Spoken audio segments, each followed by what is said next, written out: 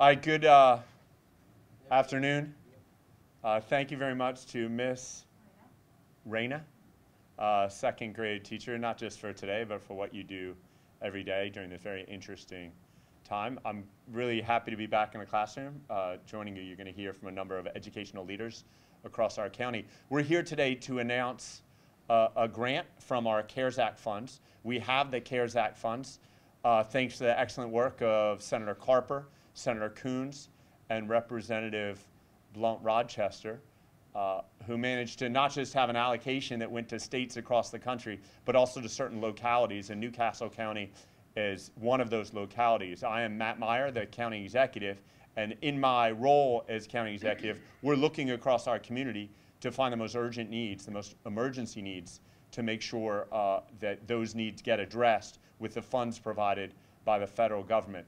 About 3 months ago, we constituted a number of citizen committees which looked at how these resources should be expended, how they should be expended to eradicate the virus from our community through testing, PPE, and other innovative solutions, contact tracing, how we can use these resources to address health inequity, how we can use these resources to address shortfalls with small businesses and nonprofits, and how we can use these resources to protect the most vulnerable. In our Protect the Most Vulnerable Committee, one thing that clearly came out from the citizen leaders was we really needed top-notch distance learning across our county. My experience, 4 years teaching elementary and middle school, is that distance learning is a completely different ballgame from getting up in person and teaching, and you really need a whole different set of resources. I know from what I've heard from teachers back in March and April, a lot of those resources are Wi-Fi in the home, devices, software, things of that sort. This grant opportunity is for those things, but it's not just for those things. There are other things as well. I think, as back to my teaching days, teaching in a hybrid class where you have some students in front of you and some students sitting at home online, that's a challenge. And I imagine there's professional development, there are opportunities, there are people out there that know how to do that and do that well. There are students, I'm sure, in Newcastle County who thrive in the classroom and who really have challenges in distance learning. There are also students, I'm sure, who really have challenges in the in-person classroom who do better in distance learning. And so how can we use these resources to maximize the number of students who do excellent work in distance learning who may not be doing so now? So overall, what I like to say is that distance learning in March and April and May, we were really working across our county, our state, our country to make distance learning adequate. Now is our time to make distance learning excellent, because really it's the only choice we have to keep kids and families in our communities safe. This grant opportunity will be available to schools to apply for starting next Monday, August 31st at caresact.nccde.org, at caresact.nccde.org. And we've announced a number of funding opportunities just this week that are competitive, competitive innovation grant, a competitive health equity grant. This is not a competitive grant. It's a formula-based grant. So if you're a school, you just multiply the number of students based on the most current count we have times $50, and that's the amount you're eligible for.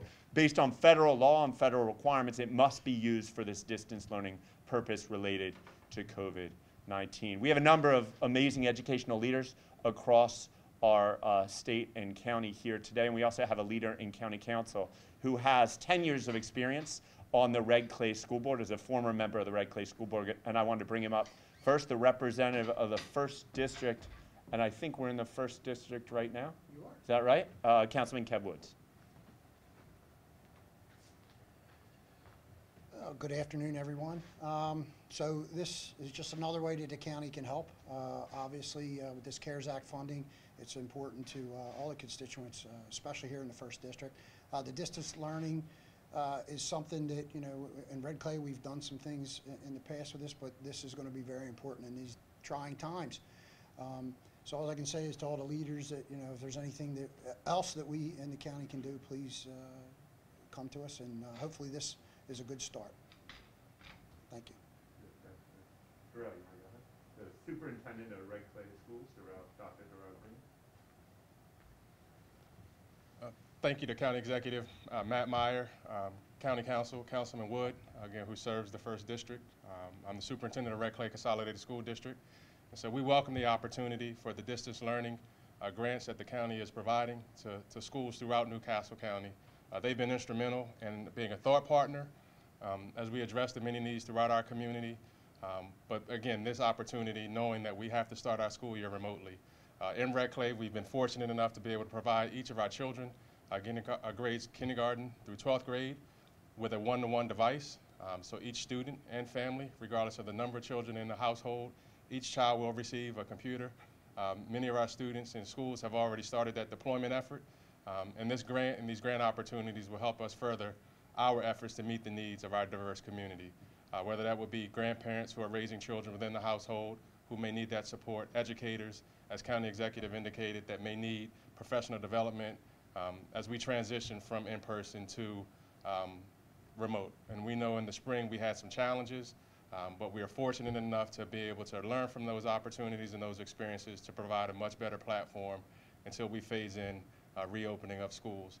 We've also formed some partnerships with some local businesses, Nerd It Now, which is a New Castle County business, to look at Red Clay Let's Connect that provides round-the-clock supports and services, whether that would be for Wi-Fi, broadband access, to help with our remote learning experience. So again, thank you to County Council, County Executive Matt Myers, Councilman Wood, who is a former Red Clay School Board member, for this opportunity to expand and enhance our efforts to meet the needs in this remote learning environment for the Red Clay School District. So thank you again, much appreciated. This is Aaron Bass, Dr. Aaron Bass? Just Aaron Bass. Aaron Bass, the Executive Director, Eastside Charter School. CEO of Eastside Charter School. CEO Aaron Bass of Eastside Charter School. I want to say thank you to all of our federal leaders and also to Matt Myers and to the county exec for, one, caring about our students. We have seen that during this time of COVID, it has exacerbated the inequity that is in education today.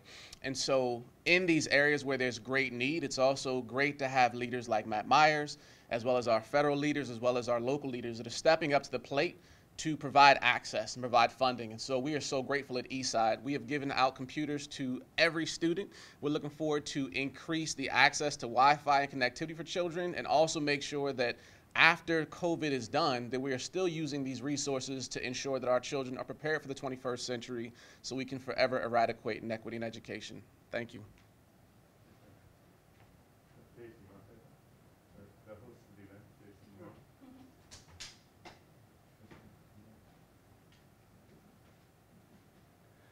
I'll be very brief. I just want to say thank you, Matt Meyer, for the resources that you are providing to Red Clay, not only to Red Clay, but also other schools in the state.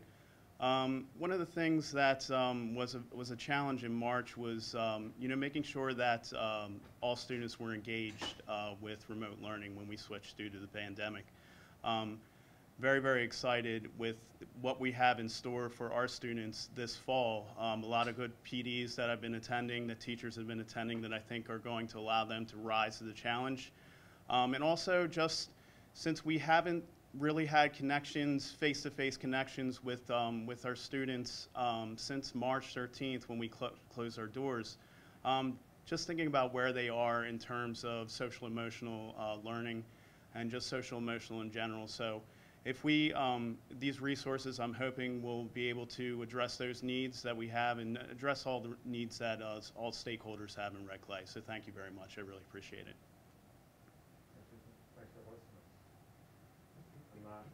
Not least, Karen Eller, who's a fourth grade teacher. Bancroft Elementary award-winning educator in the Christina School District. No, yes. Soon to be Red Clay. Get that on tape. Get that on tape. There's only tampering in professional sports. Okay. Good afternoon.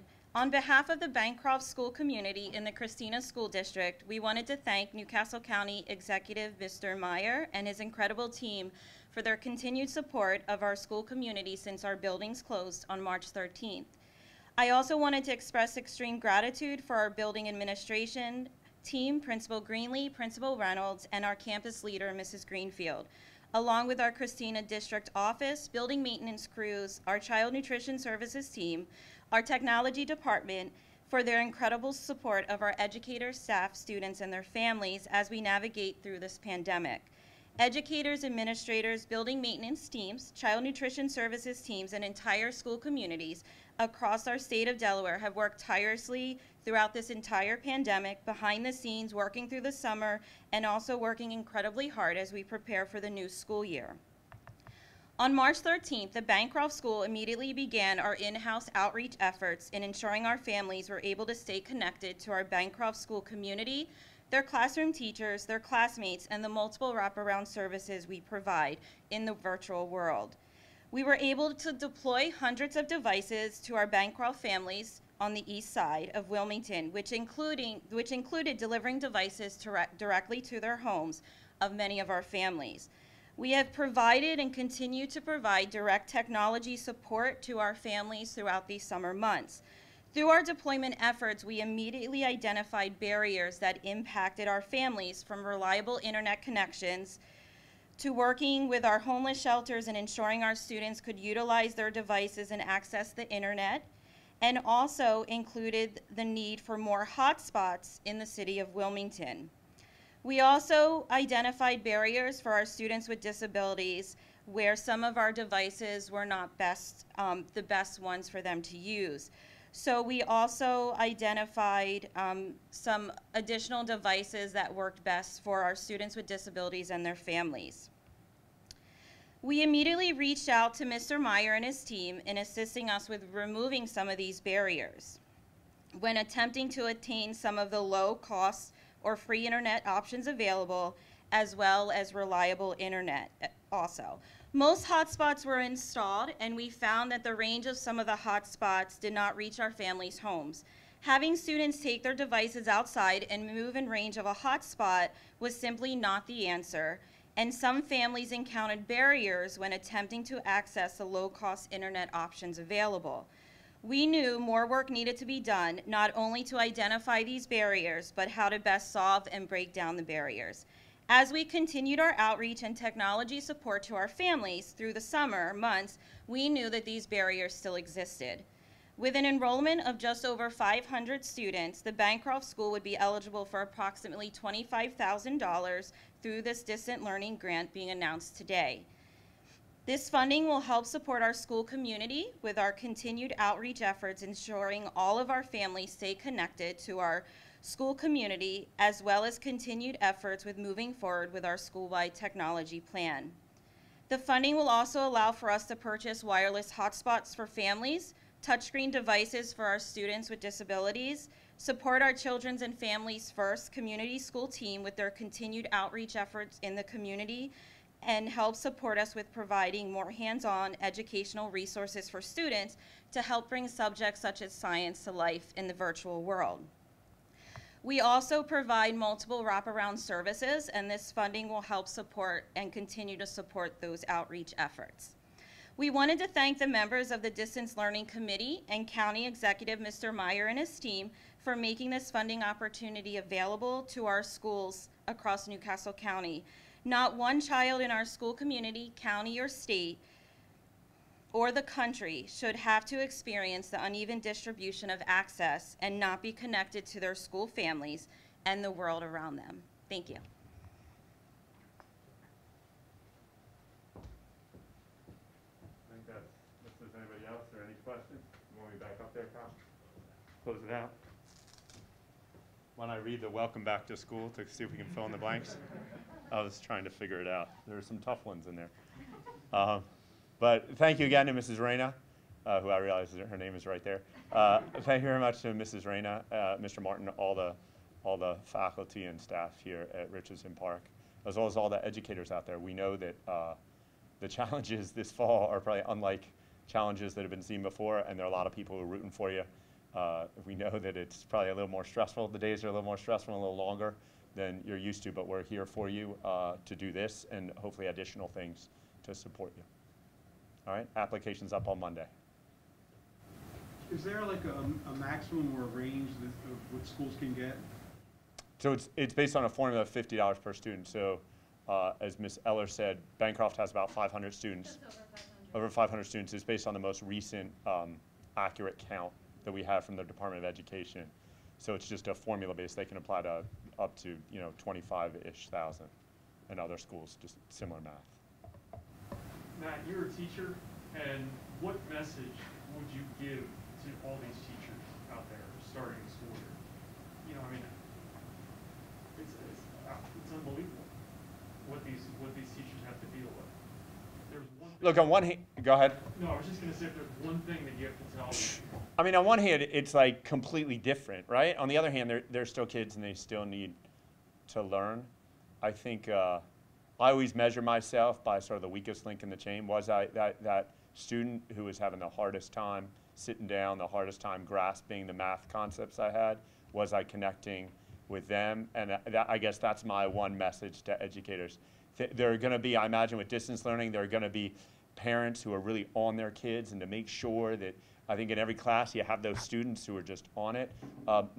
My concern is for them as always, but even more so for that student who maybe didn't perform well in the regular classroom and is completely off the charts, maybe isn't even showing up for distance learning. How do we together, how do we as a county, as a community, support you as a teacher to make sure that that student has an opportunity to learn as well? All right, sorry my staff didn't prepare me for that question.